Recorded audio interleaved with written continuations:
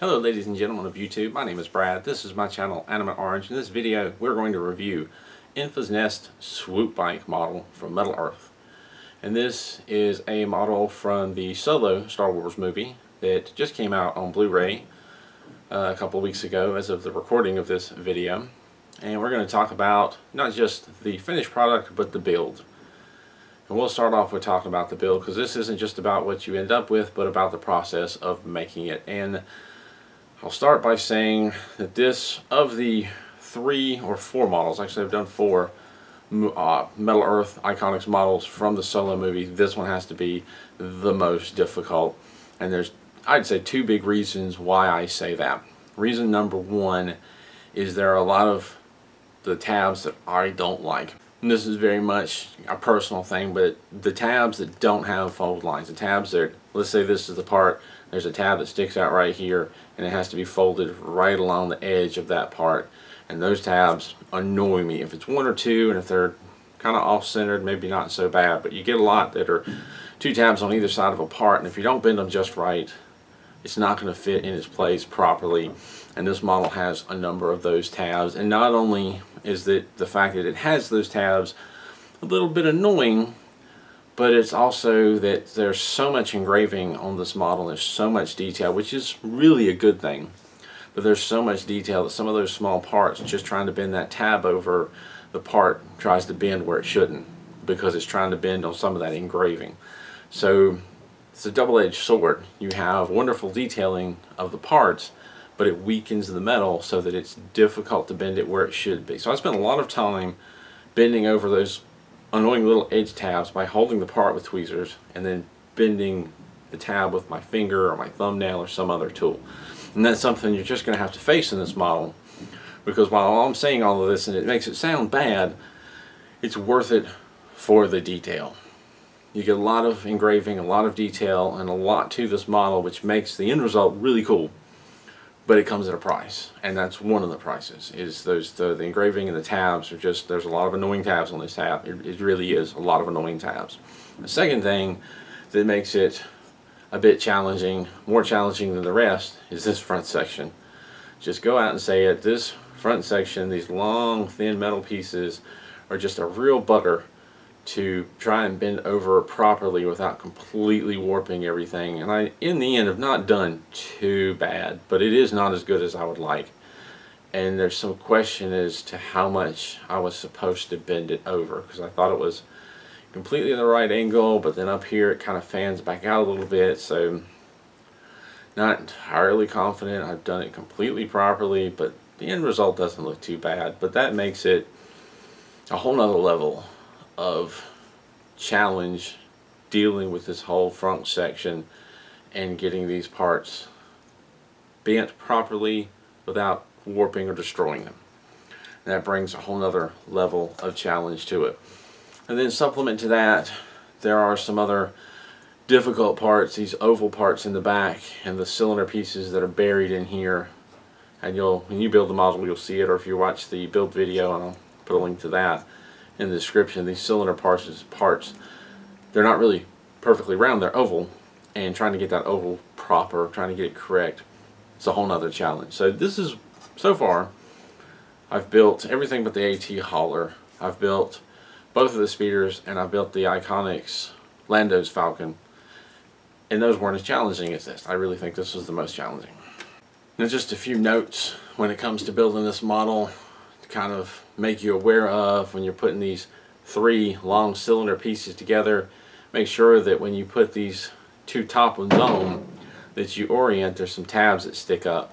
You want to make sure that they're oriented in such a way that they end up pointed up to where this seat will mount, because there's 2 tabs that fold out, and if you flip it and do it the wrong way, it's going to point downwards. You're not going to get the seat. And if you get these flipped to the opposite side, the tabs, I think, are going to be on the outer edge, and there's no way you're going to get the seat on. So that's one thing to watch out for when you're building this model.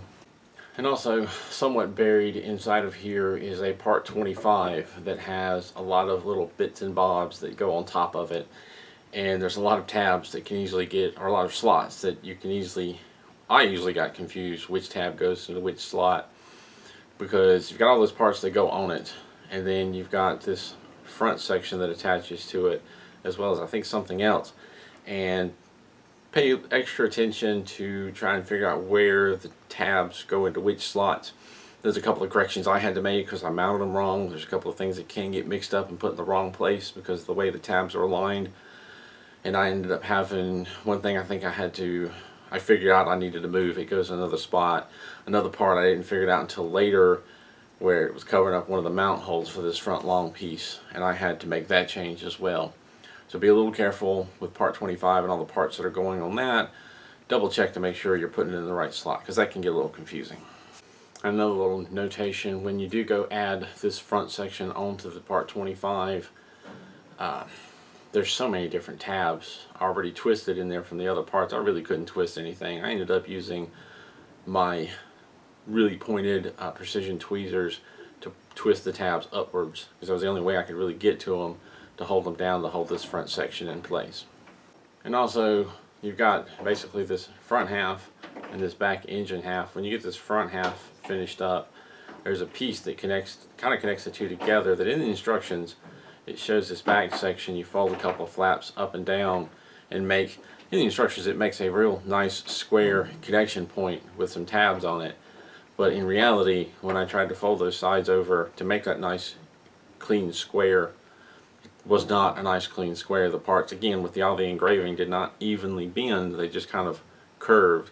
And so I ended up spending a little extra time with some tweezers trying to flatten those pieces out and actually make it into the shape of a square so that the parts would come together cleanly. Now, I've said that this is a tedious build. I've said this is a very challenging build. I've mentioned some areas in there to be careful with. They can be confusing and whatnot, but after saying all that, the reality is this is a nicely detailed model. It is a delicate model, and it is difficult to shape, and it basically boils down to, if you want to make this model and you want this really cool looking end result, you're going to have to deal with the tedium of all the tiny little parts and being delicate with these sensitive and delicate pieces.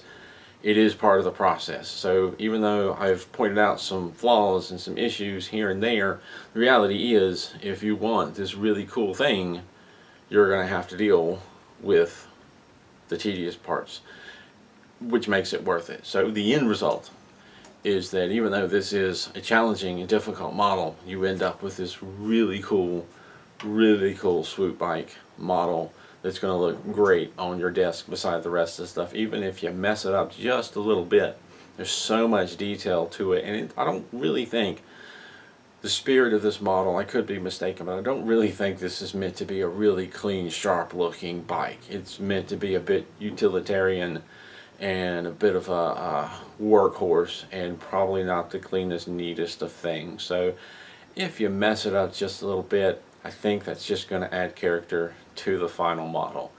So while I was building it, I do remember thinking, man, this is going to look awful. But no. The beauty of this model is that when you're finally done, you get all the pieces together, things pull into shape, and you end up with this really awesome, super detailed model that you may even look back and go, wow, I did that. That is so cool, and that turned out so awesome, and I did that. Well done, Metal Earth. I enjoyed this one. This took a total of 3.5 hours to put together, which is just a little bit more than the previous two solo models that I did, the two different speeders that I did. It didn't feel like it took longer than 3.5 hours, but it didn't feel like it took less than 3.5 hours. It felt like I felt all 3.5 hours of the build, because it is more challenging and more intimate and more, I keep using the word tedious, but it's probably a better word, but it was just more to it to put it together. So it didn't feel like it was a quick build. It didn't feel like it took dreadfully long, and in the end it's very much worth it because of the amazing detail. But I do want to add one more thing, that now that we've proven that we can do this swoop bike type thing with these long thin pieces, where's our speeder bike? Where's our Return of the Jetter speeder bike?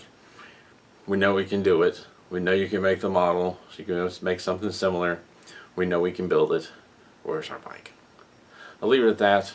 As always, thank you for watching. If you enjoy these review or build videos, consider becoming a Patreon supporter. A little bit goes a long way. You'll find the link in the description down below. And here in a second, just at the very end of this video, and also you'll find a link to the build of this model if you want to check that out and see how I put it together. Thank you for watching, and keep on keeping on.